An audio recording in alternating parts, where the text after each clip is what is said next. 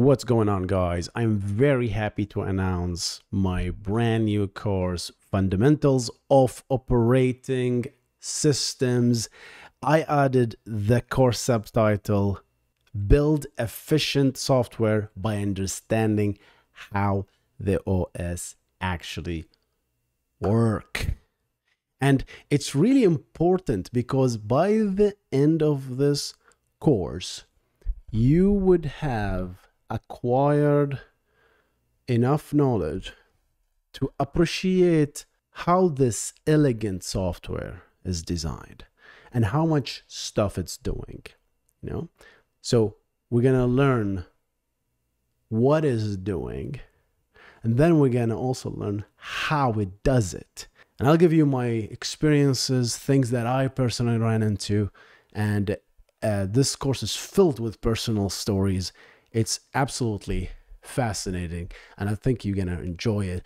Let's go quickly through the things I'll cover through that. The first section will be, why do we need an OS to begin with? And the short answer is we don't necessarily need an OS.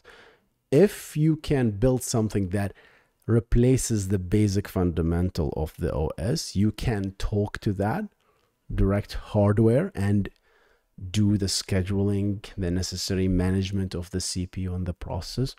You can do it, but it's a tremendous task. And as we go through the sections, we're gonna learn each component of the CPU, of the operating system. It's indeed beautifully designed. Second section, we'll talk about the anatomy of the process and what is the difference between a program and a process. We'll walk through a simple execution of a process. What is happening here? What's a stack? What's a heap?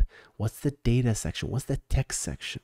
And I'll walk you through an actual execution of what happened during all these steps, reading instructions. And this is going to be an overview because that's just the start, because I'm not going to introduce memory yet. I'll talk to you, there is this thing that's called memory, but we'll go to that. There is a dedicated section just for about memory, which is that's the next section. We'll go through the memory management, the anatomy of the memory.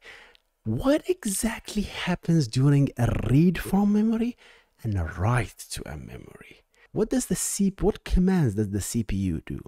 What banks I'm hitting? What rows, what columns are we opening? What's the cost? You will see this word mentioned all over the course. In all my career, my main focus is efficiency.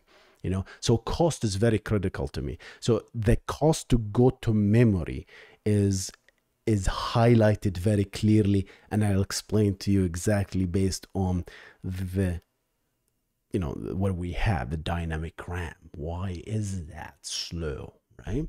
And why is that particularly when I'm reading from memory? What really happens, and why are we incurring that cost? Then that slowly, of course, leads to virtual memory, the necessary evil, in my opinion. Virtual memory is such a very important topic in operating system. I dedicate this entire lecture to it, and it's going to be mentioned all over the course. Virtual memory is going to be all over because it comes down to the next session, which is the CPU. I'll do it to the CPUs, the cores, the multiple caches we have in the course, the registers, this memory management unit, because that is the thing that talks to the memory. And because the memory access is slow, for the reasons we're going to talk about in the previous section, then what do? We have caches, we have multiple layers of caches, we have multiple cores sharing caches, we have a life cycle of instruction. And we're going to talk about how CPUs became so fast such that even when we do an execution of an instruction, we need to already start fetching the next instructions. We need to keep the CPU busy all the time. Talk about parallelism, pipelining, all of that stuff. Then we're going to dive deep into the process management. Now we're into the depth of the process management. What's a process? What does it contain? What's a process control block? What's a thread? What's a thread control block? How is this related? Right? What is context switching? This is the second important thing in operating system. What really happens, really happens during a context switching? What goes on there? There's so much going on with the context switching. Concurrency, mutexes, semaphores, all that stuff. It's a very rich course.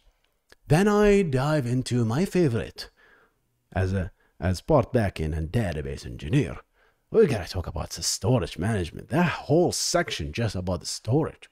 Talk about how hard disks are built, how SSDs are built. We'll talk about the internals of SSDs. We'll talk about what is a page, what is a sector, what is a logical sector, what's a physical sector. And we did mention virtual memory, so there is a virtual memory page there. We're going to talk about how page and block are the most, overloaded things, because the next thing, guess what? File systems. Yeah. File systems. I have a love-hate relationship with file systems because that's something that was creating on top of the storage, which is an additional layer of management. It's necessary sometimes.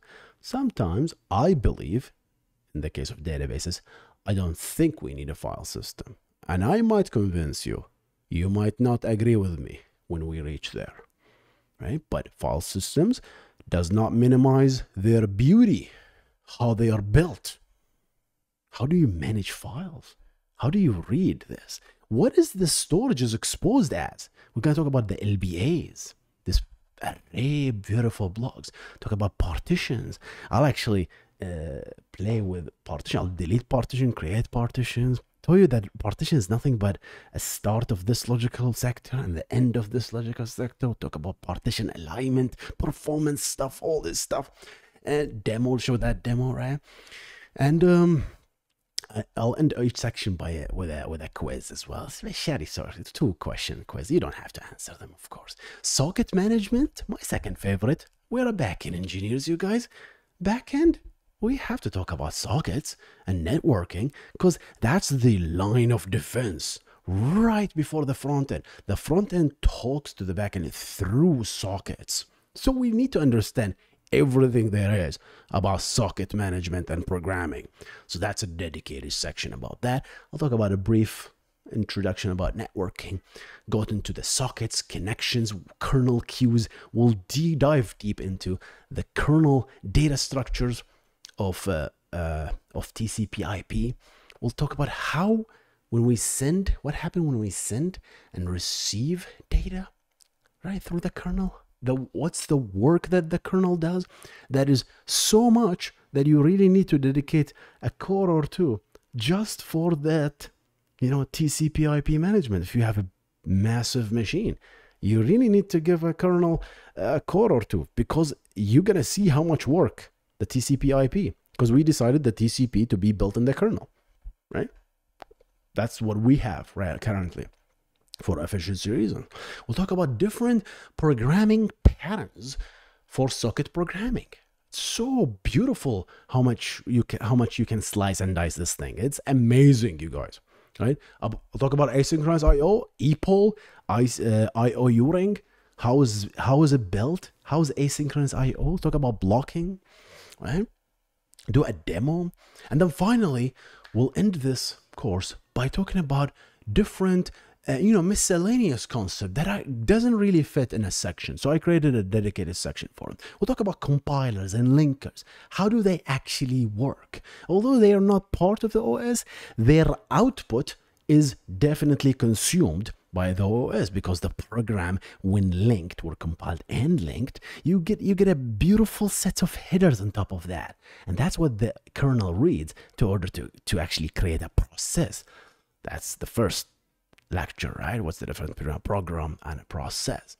And then we're going to talk about what is the difference between kernel mode and user mode. It's a very important question.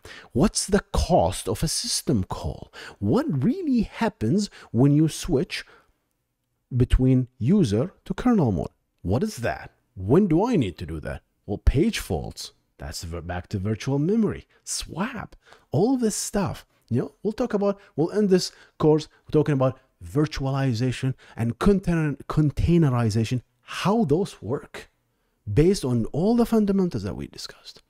We'll go back to these concepts that we use daily, containers. How do they actually work? They work on two basic, beautiful concept features that are in the kernel: to isolate namespaces and to control.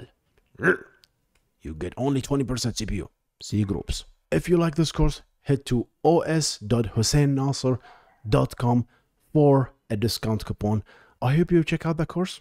Hope you enjoy it, and see you in the course.